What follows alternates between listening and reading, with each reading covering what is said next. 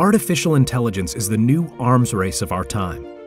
With the world's wealthiest corporations and nations hoarding the most innovative scientists, engineers, and researchers, it's deterring our collective brainpower from creating projects that may solve global humanitarian crises to merely producing systems for profit, surveillance, and war. The AI arms race rapidly progressed us through the second wave of AI, in which deep learning through brute force statistical computations led to superhuman achievements in several domains. Second wave systems produce extremely accurate results, but its mistakes can be fatal, as we've seen with recent autonomous vehicles.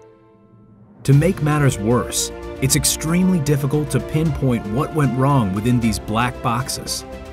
Mind AI was created to tackle the limitations of these second wave systems and bring forth the third wave of AI. Mind is an artificial intelligence powered by revolutionary, internationally patented data structures to perform deductive, inductive, and abductive reasoning.